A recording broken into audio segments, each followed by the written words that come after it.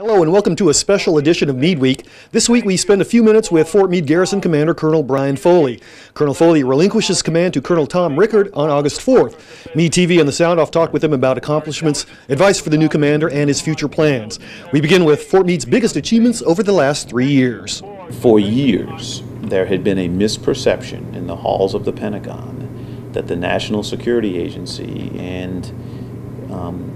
and then more recently U.S. Cyber Command, where the NSA was this massive Department of Defense agency that just happened to be co-located next to an Army fort up there in Maryland, co-located next to an Army fort up there in Maryland, and that the NSA was its own wholly self-sufficient entity that the Army didn't really need to worry about supporting.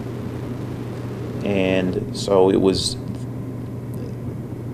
breaking through that misperception was really the single biggest achievement, because from there came awareness of the growth that is going on here. The single biggest resourcing achievement for me would be, or the most difficult one that we were able to achieve together over the past 3 years is those $35 million for the 2 military construction projects to completely widen Reese Road and the Reese Gate, and to rebuild and widen the Mapes Gate and start widening Mapes, going from 175 west to 32-198. That's the biggest achievement when it comes to resourcing. $141 million in sustainment, restoration, and maintenance dollars allocated to us by Installation Management Command over the course of 3 years. Far more than any other Army fort, even Fort Gordon. To have that much sustainment, restoration, and maintenance money allocated to this fort over 3 years is a huge achievement. Those key functional, elements of running this city that have to happen for the organizations and units and people to live here will have to continue. But some of the other services that we've been able to provide, some of the morale, welfare, recreation services, some of the personnel services that we have been able to provide ourselves, just as an Army. Don't make any assumptions that because we have appropriate visibility today, that Fort Meade has appropriate visibility today, that if you don't continue to beat the drum, that visibility will remain here. Because the military organizations are what they are, even at the Pentagon. Key leaders rotate.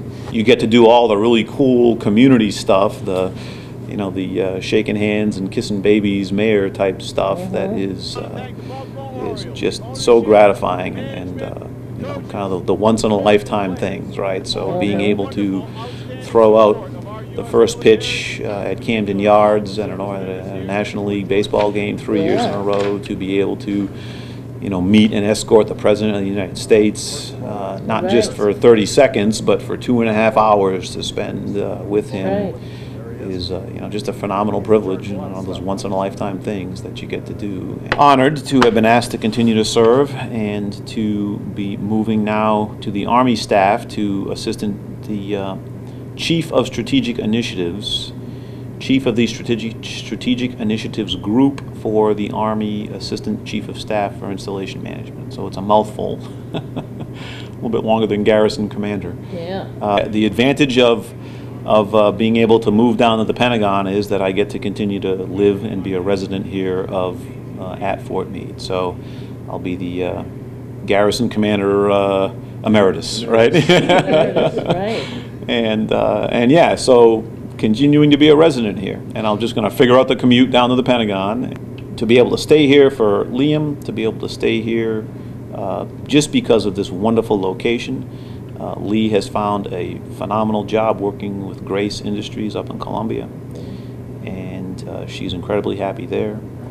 And so, the entire Maryland community, this region, is one of the best places that I've ever lived or served in my life, and we are happy to be remaining here in the Maryland community, and so we'll see what the next 2 years of my career bring, and if at the end of this next job I end up retiring, then we will be looking to remain here.